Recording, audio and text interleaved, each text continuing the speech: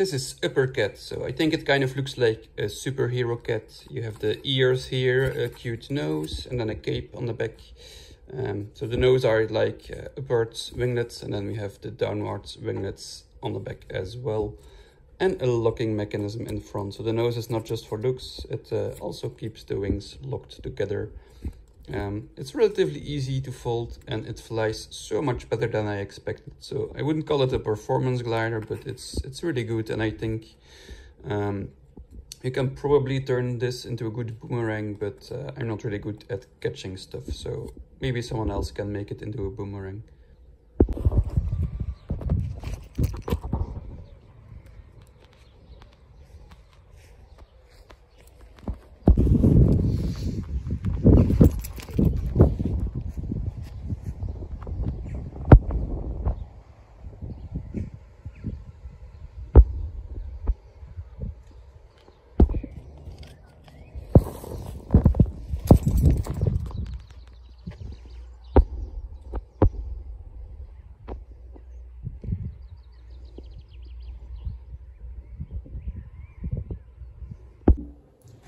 I'm using a regular sheet of A4 paper. We're going to start by just folding it in half this way. You want to make sure you do this as accurately as possible. Now we're going to bring the edges and fold them towards the middle, and you can leave a gap of about 1 millimeter on each side. But do try to have it uniform, have it as straight as possible. Same on this side.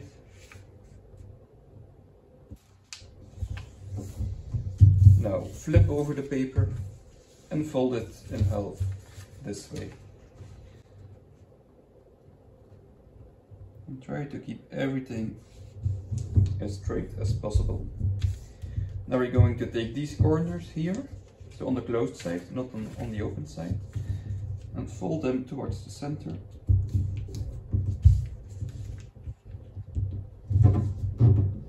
And then just flip over the paper and reverse those folds.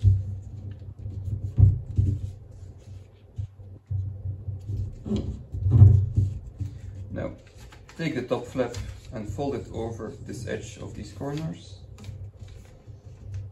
And make sure this is a straight line still, the center crease here, that it follows the same line as the center crease there. And just fold like this. Unfold. Unfold again, and now what you want to do is take these corners and inverse these creases, so make it go inside like so, and do the other side as well. So open this, flatten and reverse, and your plane should look like this. Now we're going to bring this down again, but as we do so we pull on these flaps here. We open these flaps and we bring this down, and then we make new creases here and here.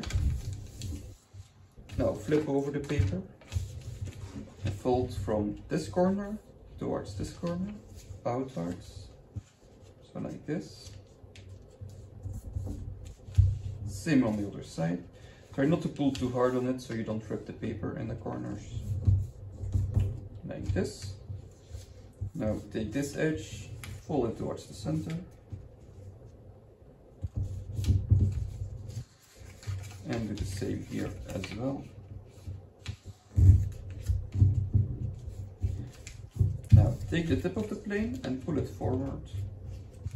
And it will catch on this tip here on the bottom of the plane. So you can't really see it on the video, but you will feel it. So I'm not using this crease as a reference, but I'm using the layers behind.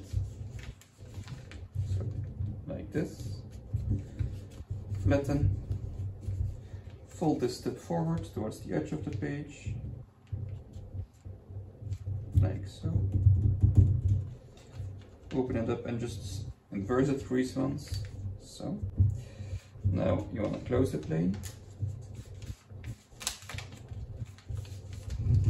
Take some time to flatten all the layers.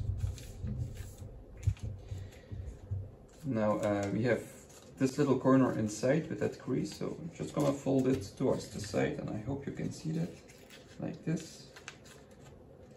And that's gonna create a locking mechanism. And then you want to fold the wings straight at that elbow of the locking mechanism.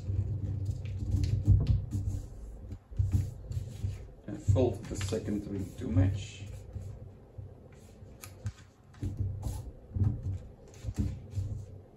This looks fine. So now here we have these corners, so you just want to fold them up, and there's a layer behind it, so this layer here is going to catch the ear. So, and there's already crease there, so you can just fold it where it will naturally want to fold, like so.